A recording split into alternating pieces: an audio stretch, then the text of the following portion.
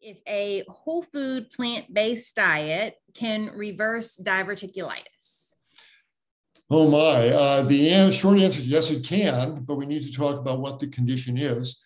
When we are born and throughout our childhood, adolescence, especially if you have been eating a whole food plant-based diet, you were raised on that kind of diet. Again, the gorillas out in the wild there, they're eating leaves and fruits all day. They're passing these large, soft, bulky stools, and they don't get diverticulosis or diverticulitis. Why not? What are we talking about here? The reason that the gorillas don't and healthy plant-eating people don't, because the food mass, the fecal mass that's presented to their colon has lots of soluble fiber from the rice and beans, insoluble fiber from the salads and the fruits, all mixed together. And the stool mass is soft, but it kind of holds together. And it's easy for the intestinal wall to get a purchase on the stool mass and push it through down the colon with very little pressure. You're able to evacuate just mostly by relaxing the anal sphincter, and out comes the fecal mass. And pressures don't build up very high at all. And you don't get this condition of diverticulosis, which I'll explain now. But if you're eating the standard Western diet, and most of your diet is meat and cheese and white bread and cola drinks and pizza crust and cheese, there's so little fiber in that food. Animal products don't have fiber. Refined carbohydrates don't, flour products don't have much fiber. And so instead of this big, soft food mass that's easy for the colon to get a purchase on, the opposite happens. By the time the animal-based food mass gets down to the colon, you're left with these hard little balls of stool that's difficult for the colon to get a purchase on, push it along. They move through very slowly, and then they can get temporarily hung up in the outpouchings of the colon there. And so the colon needs to really squeeze to get these hard fecal masses moving.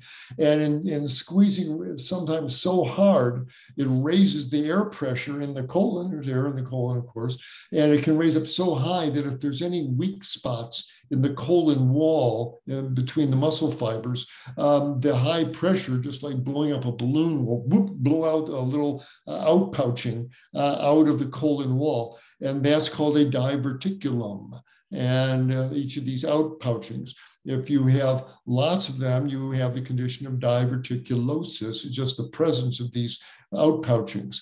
The problem is that fecal material can accumulate in these outpouchings and fester, and they become infected. And then you have inflammation, infection. At that point, the diverticulosis, which is just the presence of these diverticuli, now once they're infected becomes diverticulitis. And that's serious. Boy, it hurts. You're on a fever, hurts to move, hurts when you push on it. And if it's not overcome, the infection can burrow right through the wall of the diverticulum and erode out into the abdomen, and fecal material flows out freely into the abdominal cavity. Then you got peritonitis, and that can kill you. And so a perforated diverticulum from diverticulitis will put you on the operating table. And if you're not lucky, it'll put you on the mortuary slab. It can be serious. So what's the answer? The answer, and if you've got an acute episode, you need antibiotics and you need to see a doctor to care for that. But in general, guess what? It's the food. And as one adopts the whole food plant-based diet and get those rice and beans and greens and fruits and veggies, and you create those soft stool masses that are easy for the colon to push along, guess what? The pressure inside the colon drops down. And because there's no more air pressure holding those diverticuli open, zoop, they close up. And the diverticuli can turn into these little tags there, but they close up.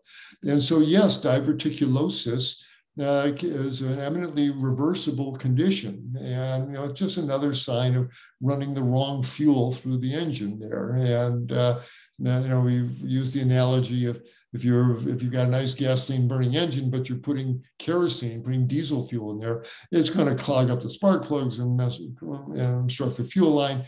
And these diverticuli are kind of a manifestation, another manifestation of the wrong fuel, in going through the system. So get that high fiber, whole food, plant-based diet going. The diverticuli should close up and answer that question. Can a whole food, plant-based diet reverse diverticulosis? The answer, yes, it can. So take the lesson that your colon is giving you there and give it the food that it should be processing.